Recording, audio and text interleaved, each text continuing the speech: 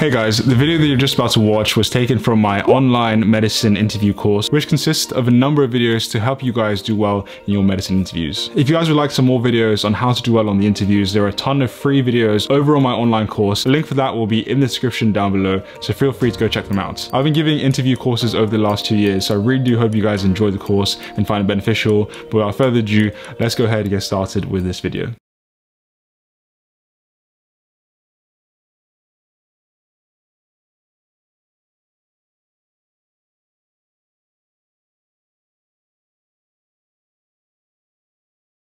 Hi, is it Mr. Smith?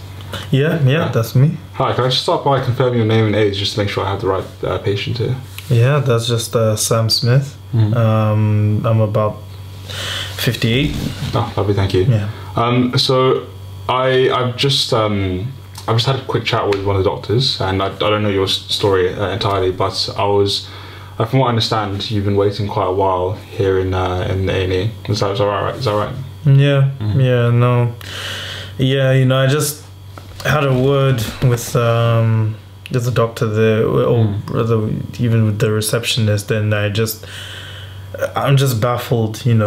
I could be having a very big emergency, and I've been waiting for like 2 hours now. Yeah. And nobody's explaining to me what's going on, and I just don't think it's just not on. No, I completely understand as to why you'd be frustrated. So I wanted to come and personally apologise on behalf of me and the rest of the team.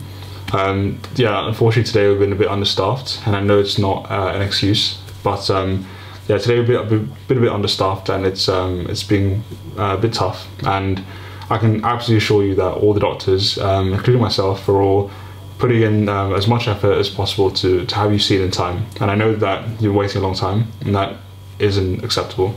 But it's something we're trying to work on today, and I hope that you will be seen soon. I have spoken to the doctors, and I have reminded them that you are here, and I will ensure to continue to do so until you are seen. But yeah, I wanted to personally apologise for that. Yeah, I am aware of the the pressure, all over the NHS. But again, it's just, again, it's just a case of, if I'm having an emergency, Yeah. I can't possibly feel safe having waited this long just to speak to someone. Yeah. No, I completely understand your concern, but to kind of explain to you how it normally works in A&E is it's on a priority basis, and I understand what you're going through is difficult as well. Right. But if if like you mentioned, if you were to come with a heart attack or something that is extremely dangerous, then you would be the first seen 100%. But it does work on a priority basis, and not necessarily first come first served. It's based on who has the highest clinical need. So when you came in, I'm sure you may have been triaged by one of the nurses just to assess your severity, and it is a good thing to let you know that you are on the list, but you're not the number one priority, which is actually a good thing, because it goes to show that you're not immediately unwell, and we can manage you in a good amount of time. Yeah, does that kind of make sense? Yeah, no, that makes sense. Yeah. Is there anything I can kind of do to make your time here waiting more comfortable at all?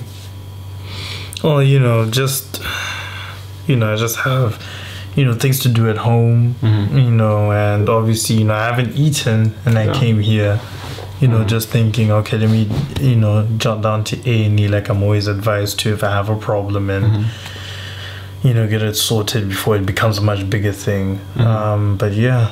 Okay. Yeah, I'm sorry to hear you haven't even had lunch yet. Is it? What I will try to do is to maybe speak to the canteen. Maybe we might be able to sort you out a sandwich or something like that.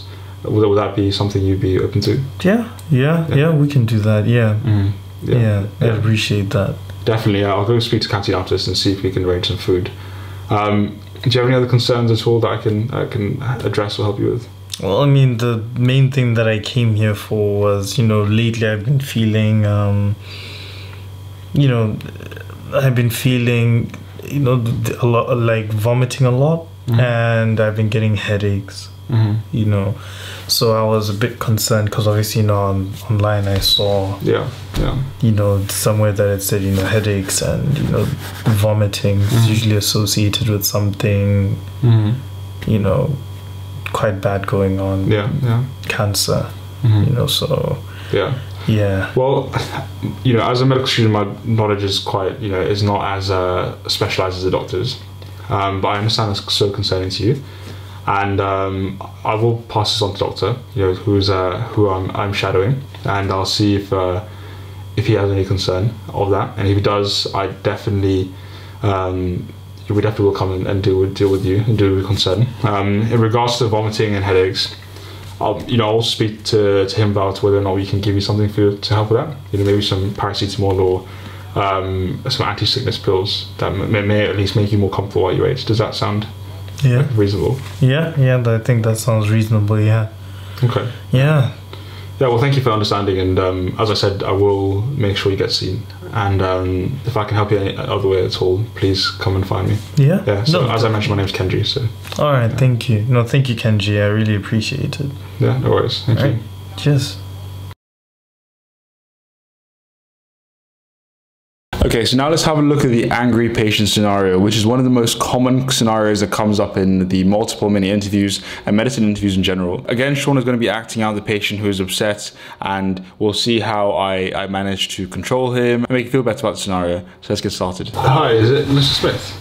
Yeah, that's me. Hi, can I just start by confirming your name and age just to make sure I have the right patient here? Yeah, that's just Sam Smith. I'm about 58. Okay, so the first thing I did, which I recommend you guys do, is just to confirm you have the right patient.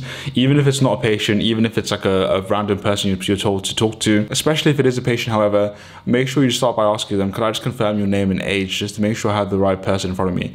That will really impress the interviewer and show them that actually, you know, you do have what it takes to be a doctor, because that's what doctors do. So let's carry on. Lovely, thank you. So I've just had a quick chat with one of the doctors, and I don't know your story entirely, but from what I understand, you've been waiting quite a while here in the A&E. Is that right? Is that right? Yeah. Okay, so I started with a brief introduction as to who I am, and also telling him, you know, why I'm here, and also just, you know, confirming with him the information that I've been given is actually correct. So saying to him that, you know what, I've been told you've been waiting here for a while by one of the doctors, is that correct? And this is just to level the playing field and to make sure that we know exactly what we're going to be dealing with, and also to broach the topic of dealing with the situation.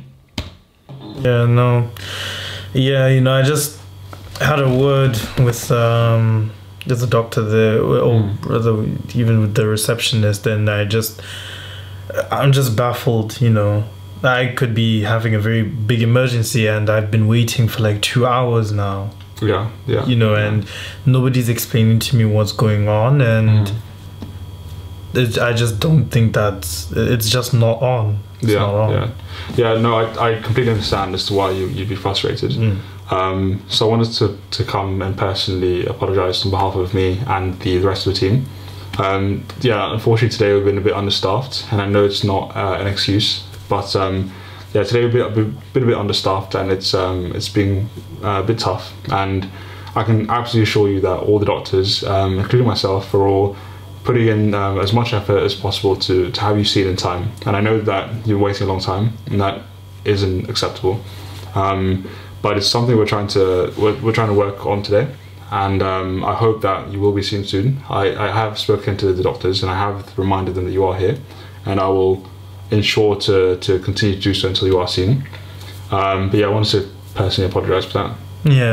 Okay, so the way that I approached it is first off by just apologizing and saying, look, I'm sorry, I understand what you're going through, to really show understanding, and then give a bit of an explanation as to why, you know, it's been taking so long for him to be seen. And not to lie, you know, if they do tell you some example like, you know, you're understaffed, or maybe there's been some cancellations and the doctors aren't showing up, then you can use that as a reason and say, look, I'm so sorry, and the reason why is this. And then finally also provide some reassurance and say, you know what, I promise you that I will try my best to make sure you're seen. I'll remind the doctors as often as I can, and try and give some reassurance that he will actually be seen in time. You know, I am aware of the, you know, the pressure, you know, all over the the NHS. But again, it's just, again, it's just a case of, if I'm having an emergency, Yeah.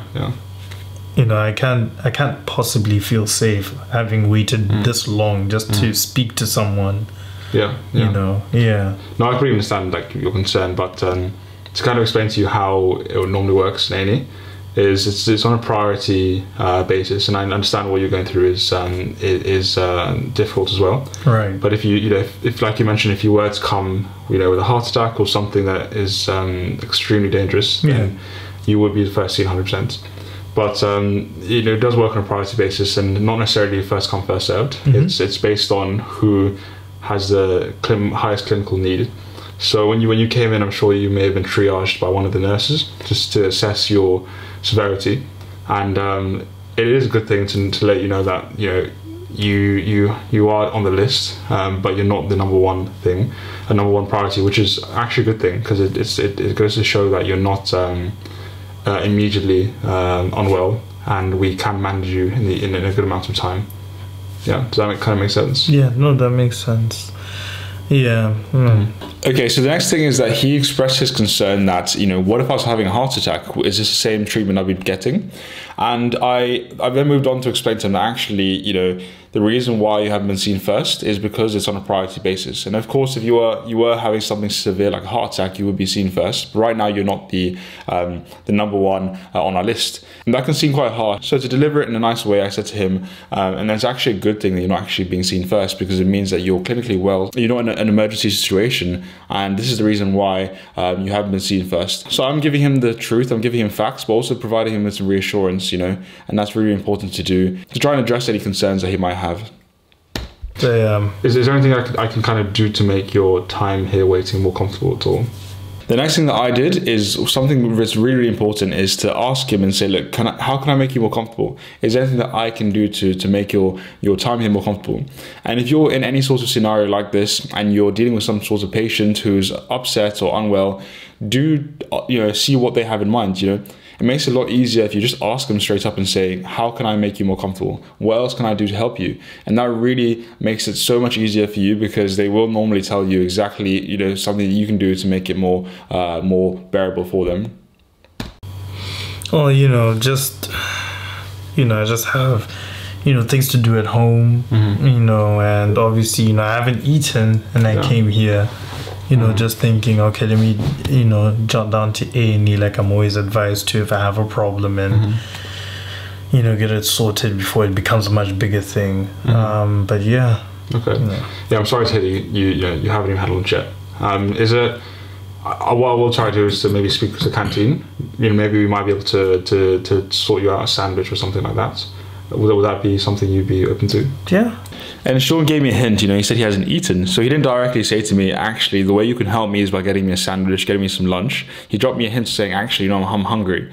And, in your stations, it's really important to be creative. If he does say that he's hungry, just come up with an idea and say, you know what, we have a canteen here.